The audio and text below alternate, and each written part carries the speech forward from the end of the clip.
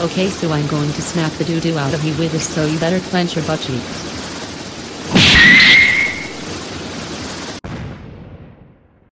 Well, Sue, that was a pretty cool move, but all it did was push me away. Well, it also knocked your goggles off. Your goggles, they flew off, and I got no idea when they're going to come down. Anyway, Jujubee, why would you teach this little baby a jutsu like that when he has no chance of mastering it? I mean, I'm his teacher, I have to teach him whatever he wants to know, even if he's too slow to master it. How is he? Well, he smells fine, but those goggles sure hit him hard, and for some reason his hand is all burnt up. Oh yeah, that was me. I thought he might be faking, so I was holding a lighter under his hand to get him up. After like 15 minutes, I figured he was knocked out, or he was a really good actor.